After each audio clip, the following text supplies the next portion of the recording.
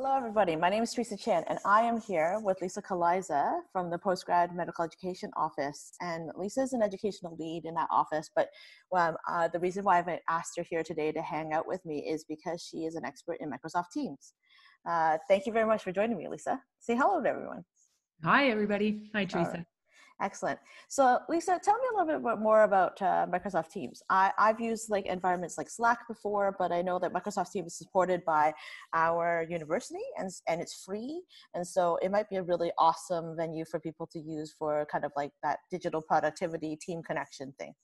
Absolutely. That's exactly what it is. It's a great collaborative space with lots of functionality. Mm-hmm. So there have been people that have used different collaborative tools before. Basecamp, 3 other sorts of simple user-friendly tools like that might really gravitate to Microsoft Teams. One, because it's part of the Office 365 package, and it is available fully accessible through the university. So it's integrated with Outlook, your calendar, all of those other features, Word, PowerPoint, the whole bit, and that really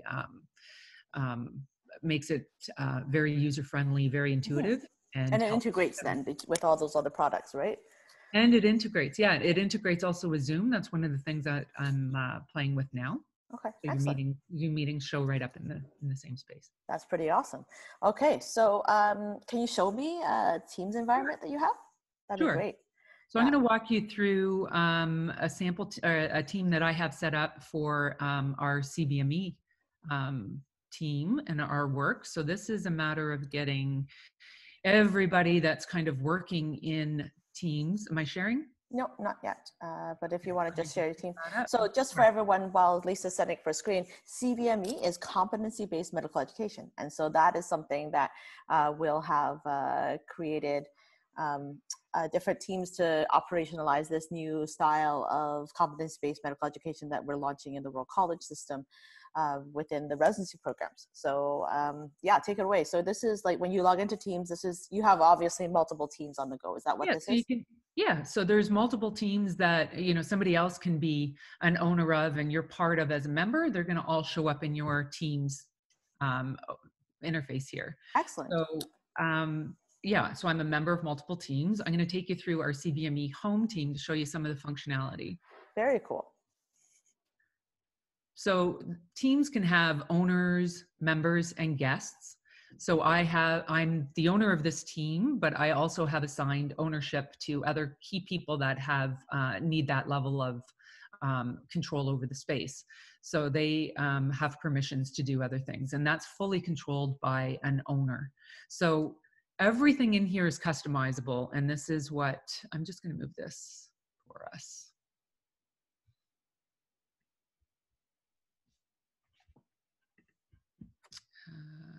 There we go. I'll try to get that out of the way.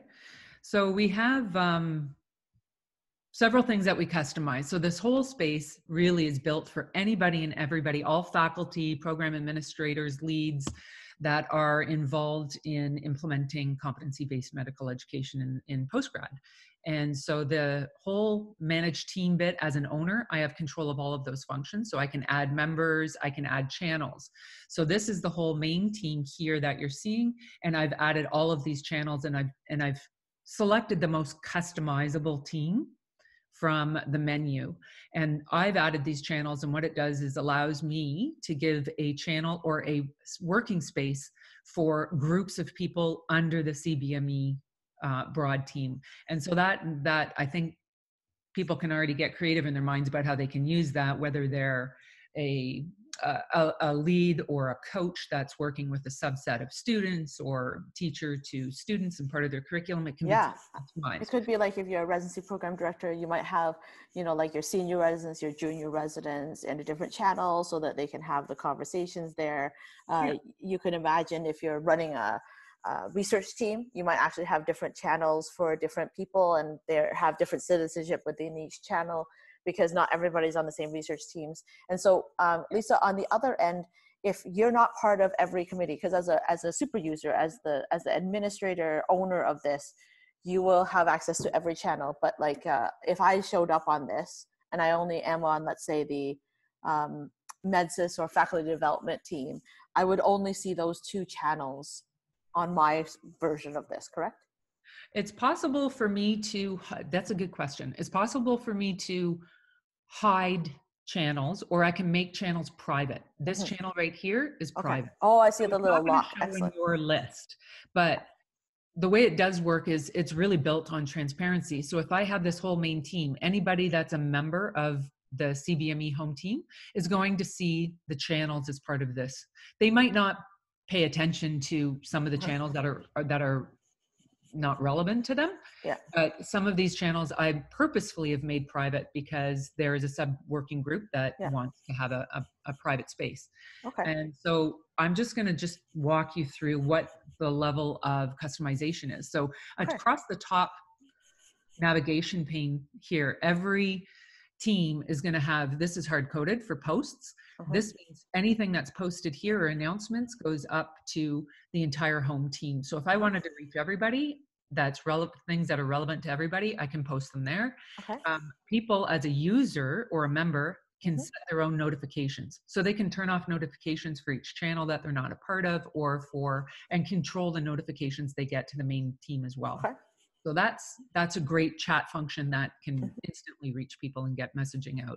There's a files. This is hard coded in as well. So you can build your own file architecture and integrated with Word. You're uploading, and you can copy a link to a folder, copy a link to a file within a folder. And this is a SharePoint kind of thing, right? This is all the files are stored on SharePoint. Okay. And you can open SharePoint and go right to them too. Okay. Then what I've done is I'm just going to show you how you can customize your top navigation pane and how I've done it. So by clicking on the plus sign, you can look at all the different apps that are available to you, and you can hard code that into your navigation pane. So I've added a link to a website. This is a MedSys training website. Oh, okay, but that's actually external. It's external, but it's right here in our space. So if we're working with it or need to access it, I've built in a wiki, and I've called it Q&A. So as things come up and questions get asked, we post them there. So there's always something fresh in answering questions for people. The CBME website is also hard coded up there, so it's fully accessible. So for accessing resources, it's just a way to link in. Very cool. Activities, I've titled it, but it's actually a Microsoft Planner app that's integrated. So this is fantastic for, broad overview of all of the different things that are happening in CBME. It keeps people, if they want to look at what's happening at the committee level, they can. If they want to look at what's happening at a bigger, broader CBME level and pose questions. This is just an organization tool. It's Planner, but each channel can customize their navigation pane. And so that would be something you as the super user or the administrator or the owner would actually just customize that for your whole team. Like you can't individually customize that pane, right? I control that. You control it centrally. I control the member permissions. Perfect. So yeah, I maintain that for the main team, but I give full, so the committee chair, as I assign them as an owner in the team, so that they can have full access to do what they want in their committee channel. Excellent. I coded it for a little bit up here and built in activities for each of them just to get them going, but they have all that attitude. So that's another great. thing about Planner here that's great is all of these to-dos, you can choose whether you want to look at the actual to-do task. I've marked it what's in progress. You have these that flags on the side that you can use if you want and customize. You can set the priority. You can show it on cards so that you see what all the different tasks are under this one main task. So you can assign people to that task. It shows up in their inbox. So it's good for kind of working with a group within a group, and everybody has something to do. Cool. And then you can check that off as you go. And you get notifications and updates about tasks that are, pending. Or so for a working group, like say the evaluation committee, and we're now starting to launch an evaluation committee. We're starting to identify people that are going to be involved and how we're going to upload those files under this. That's a bigger piece of CBME. And the evaluation working group will have its own channel and go from there, so people can contribute.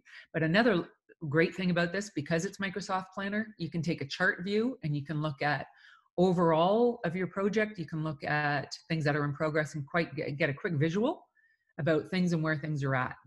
You can also look here around your tasks that are coming up, and you can search by bucket of tasks. You can search by tasks that are assigned to people. You can look at progress. The labels I showed you before that pop out the side, you can look by needs attention. So you can really filter and keep things organized. And then you have— That's super cool, Lisa. Wow. Yeah. Very cool. Okay, so at the bare bones of it, you've told us a lot of different things. You all have a scheduler. That's amazing. It sounds like at the very core functionality, though, it's basically a very organized group chat. So you have a big kind of room that has little sub rooms. So you basically have a digital house for your team that has different rooms, and you can put different people in charge of different rooms. So they can run their own kind of agenda. They can do some of the decor. So that bar that you were talking about, they can customize that. And then you can also talk to people, like you said, in the chat function here you're showing me. You can have discussions between people. Is that correct? Yes. So chat is built in. I can start a chat up here. Mm-hmm. I can make it a private chat with just one individual. Mm-hmm. And then say I'm with that individual, I can instantly just create attachments and keep this showing. I can start a video call or an audio call with them. Okay. Or where do you do that again? Can you show us that? The video call? Yeah. Oh, just right here on the bar on the left. Yep. So where it says video call and file call. I can call her right now. But oh my gosh. Okay. Very cool. Very cool. Just so you know, I guess some of the functionality is just there that you just have to explore. Once you find it, you use it the first time, it won't be so intimidating. It's just like as a first time kind of viewer for me, I'm like, wow, there's so many different things. I think that's probably the biggest bar to entry. But so breaking it down, really, you can have group discussions, you can have chats, you can call people within it, you can send files, you can schedule stuff, you can organize your activities and have a task manager. So it's a really powerful tool. Yes. It is. And Very you're cool. Right. You raised a really good point. You kind of got to play with it a little bit, but because it's so intuitive, and once a group starts going, like we rolled it out in Postgrad, once people figure something out, they share it, and then it starts to just customize for the group. But it doesn't take too much time actually to kind of work through it and see what it can offer. You don't have to include this app. You can keep it really, really simple. But I think what's really useful and why I like it so much is that the committees can have their own space and post their own files. You can use a wiki and call it planning notes. So everything can be captured when they're on a call. Activities, so the work that they're doing can be filtered into buckets. And it's just a great tool that way, and creates that space. It takes away the pains of having to attach files to an email and then download, reversion, upload, where did it go?